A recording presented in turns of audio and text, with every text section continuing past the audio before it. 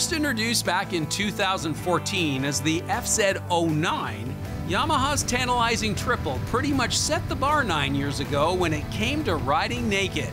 Now known as the MT09, this wolf in sheep's clothing has undergone some impressive refining over the years, especially when you consider that it runs with motorcycles such as Triumph Street Triple Rs and Kawasaki's Z900.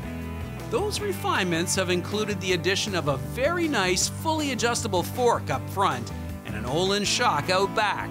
Not to mention a new aluminum frame showed up a while back, bolted to a punched out engine now displacing 890 cc's, made it to a slipper clutch tranny, and of course now you've got the addition of many electronic rider aids thanks to the 6-axis IMU. Plus the must-have color TFT dash, forged aluminum wheels, and LED projector headlight. All in all, a very impressive high-tech, hyper-naked sports bike. But you don't have to take my word for it. Here now is this week's guest road tester, Cameron Crerar.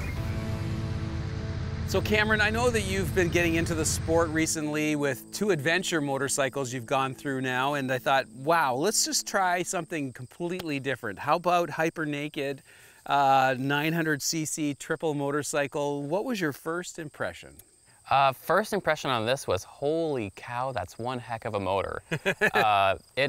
When you're in sport mode or mode 1 for the riding modes, it has quite literally enough power to rip your arms clean out of the sockets. It's impressive. Yeah, it is. So let's break it down. First of all, first impression, just as you approached the motorcycle, what did you think about the fit, the finish, the look of the bike? Well, I mean, I've been like a Honda fanboy as long as I can remember because the fit and finish on those is so good, but I walked up to this and thinking, wow, this is phenomenal. Like, all the buttons, they feel really great. The dash, even like thanks to the fuel filler cap, it's very clean through and through. Mm-hmm. And then you threw a leg over, you fired it up, and 900cc, they've done some revisions this year in the engine. They've tuned it a little bit different, larger displacement. You fired it up, what did you think of the triple? It's a great noise. Having previously come from a parallel twin and a V-twin, it's a lot different. It's got a lot of character to it, I've found. Especially cruising down these backcountry roads, it's a lot of fun. Yeah. When you're in like ride modes 1 and 2, it feels dangerously fast almost. It's a lot of fun.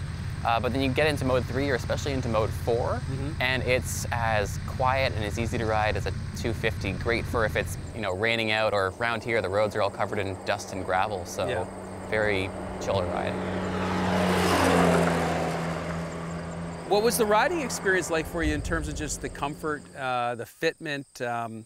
I was commenting that it's just seems to have so much leg room, but just overall, what was it like to fit? Yeah, so exactly like you said, there is a surprising amount of leg room because you think, especially coming from adventure bikes, I was thinking, okay, this is going to be a naked bike. I'm going to be hunched up on it, being, you know, 6 feet tall, but no, it's incredibly comfortable. Like, I feel even if you're like 6'2", 6'3", you could comfortably sit on this bike. Right. How did you find the mirrors? And you mentioned the instrument pod. What did you think of that? I mean, mirrors, you got lots to see. I mean, this thing's so fast, you don't really have to worry about what's behind you. But the dash, super informative. I love being able to go into the menu and switch around all the controls, the traction control, play around with the shift indicator. It's got, yeah, everything you need to make the bike perfect for your personal preferences. There's no fairing, it's a naked bike. How did you feel about the wind protection? I'm used to bikes with giant windscreens in front of you, so there was a fair bit of wind, but honestly it was nowhere near as much as I was expecting. Right. Who's gonna like this bike? Honestly, I think this bike is aimed squarely at me. I'm a fairly new rider, but I've been riding a few years, a little bit more experience under my belt, looking to graduate out of the 300s or 400s, smaller learner bikes. So it's going to be faster, more aggressive, more fun, room to grow into, but also has all the bells and whistles. Like, this has cruise control, different rider modes, all the fun stuff. So naked, we think of them as being kind of all-rounders, good for commuting, good for weekends up to the cottage, maybe even longer trips if you put some bags on it. What do you think? Is this an all-rounder? Could you see yourself taking a trip on it? Yeah, absolutely. I think it's very much so an all-rounder. I mean, I come from adventure bikes, which are also seen as quite an all-rounder, so. Yeah. So are you saying maybe you might just sort of park the adventure thing for a while and consider going naked? I'm saying it's certainly tempting. It's certainly tempting. Definitely want to move up to the motor though. Oh yeah. Nice. Okay, well, great job today. Thank you. Thanks.